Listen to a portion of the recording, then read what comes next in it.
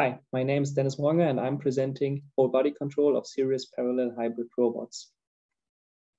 Parallel mechanisms are becoming increasingly popular as sub-mechanisms in different robots.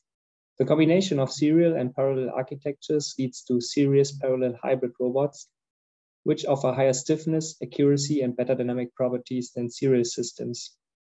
This may be especially an advantage in humanoid robotics. However, these systems are also more complex to model and control than serial robots.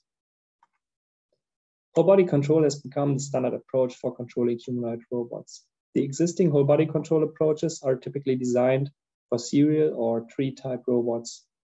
Parallel mechanisms are abstracted by the means of serial chains, and their kinematics and dynamics is usually resolved separately in a specialized function.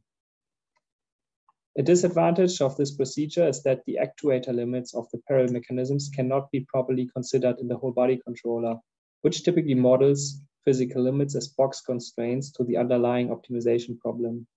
As it can be seen here, the workspace of this parallel ankle structure cannot be captured by any choice of box constraints in independent coordinates.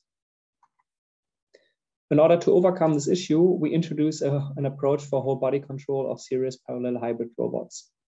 In contrast to the existing solutions, we model the whole body control problem in the actuation space of a serious parallel hybrid robot.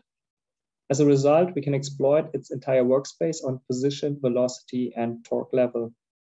We evaluate our approach on two different humanoid robots with serious parallel architecture. We demonstrate the exploitation of the full position workspace of the RH5 robot, which performs squatting movements.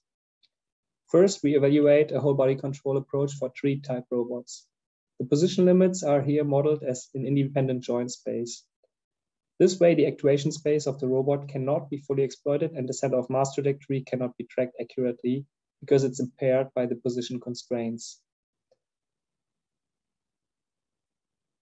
Using our whole body control approach for serious parallel hybrid robots, the position constraints are modeled in actuation space, which can be fully exploited now.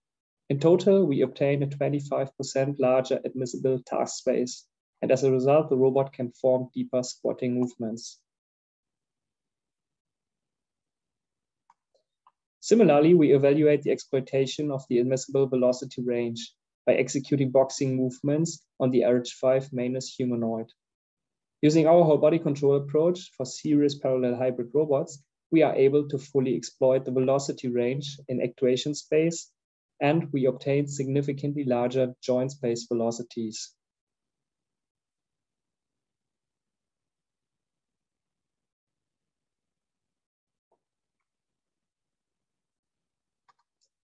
In summary, we developed a whole body control approach which better exploits the workspace of parallel mechanisms than whole body control approaches for serial robots. The approach is generally applicable to any robot with tree-type parallel or serious parallel hybrid structure.